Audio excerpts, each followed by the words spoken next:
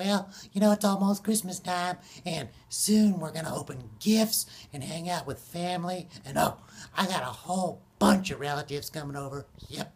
We're going to climb trees and throw pine cones at each other. It's great. But guess what? That's not the real meaning of Christmas. Nope. The real meaning of Christmas is all about Jesus coming into this world to be our sacrifice, our Savior, who gave his life for us. It says, "For unto us a child is born, unto us a son is given." And that's the truth. Yep. And the government will be upon his shoulder, and his name will be called Wonderful Counselor, Mighty God, Everlasting Father, and Prince of Peace. That's not just some baby being born. That's the Savior of the world. So that's what we celebrate.